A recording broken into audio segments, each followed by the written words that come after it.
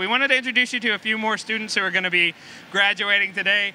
Two ladies here. This is impressive. Not only have they gotten their Georgia Tech degree, these ladies are national doubles title winners, national champions in doubles. So introduce yourselves. Tell me what you studied. I'm Megan Kurey, and I was a business major. Kendal Woodard, and I was a business major as well. Obviously very humble, of course. But so tell me what it was like. You were national champions. What was that process like? Well, it was a long process.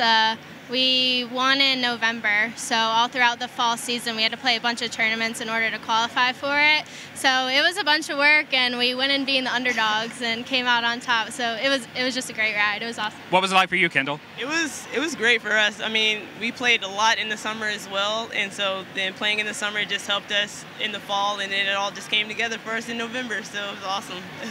And my question for them, which is harder, winning a national title in tennis or completing your Georgia Tech degree? Getting a tech degree.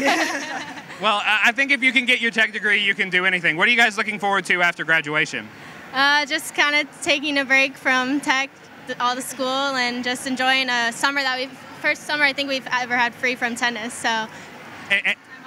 Kendal, am I right that you guys are going to be continuing to play? Yes, I mean, that's the plan. I mean, definitely going to try and play after, so we're going to do that. So. And the women's team is headed to the NCAA tournament, correct? Who do you guys face in the first round? Princeton. We play Princeton. Yeah, we play next weekend. So. Next Friday. And we all know a Georgia Tech degree is better than a Princeton degree, too. So, no, all right, guys, thank you so much. Congratulations.